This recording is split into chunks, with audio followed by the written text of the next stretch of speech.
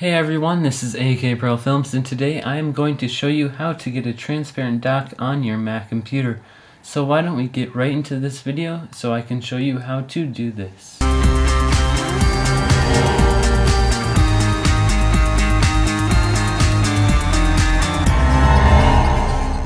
So moving right along with this tutorial, let's keep this very simple and to the point.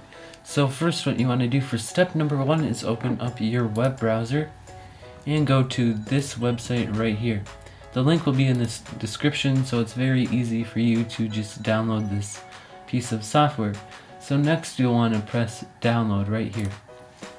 And then here's the download link right here, and all you want to do is press download now.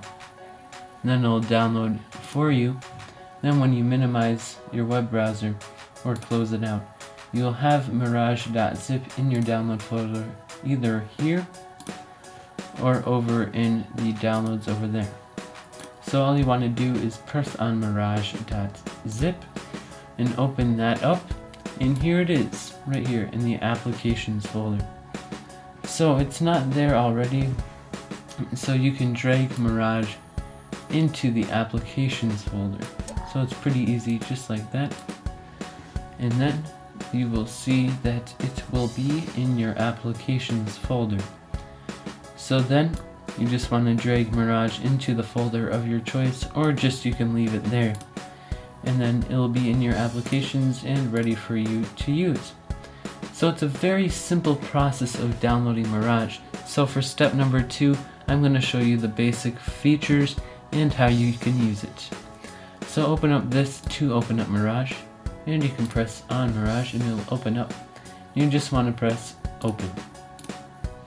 And here it is. Mirage is a very simple user interface, and it is very nicely laid out. So you can configure all the settings over here, and you can check the boxes to configure those settings.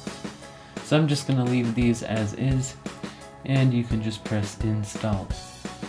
Some of these might say this is not recommended, as it depends on the functions that you're using on the stacks and all that, but just follow the instructions very carefully. So then you just want to press install. Then it'll ask you for your password. Press OK. I'll minimize screen flow there, and you can see the dock is transparent. It's very nice, and it has a minimalistic look to it. You can also configure this stuff to be transparent, as I showed you earlier, and it's very nice. And all you can do is you can use it like normal. Press shift and drag that over here, and it'll keep that look to it. It's very nice, I would say. It has a very modern look to it. So if you want to restore it, you can go back to Mirage, and you can go to the restore section and press restore. Enter your password again, and it will make the dock back to its original settings. So that's a very, very nice app, and I'd recommend it to anybody who wants to customize their Mac just a little bit more. So that was a tutorial about how to make your dock transparent. If you learned something new or found out something that you can use for your Mac experience, please comment, rate, and subscribe. Any questions, throw those down in the comment section as well.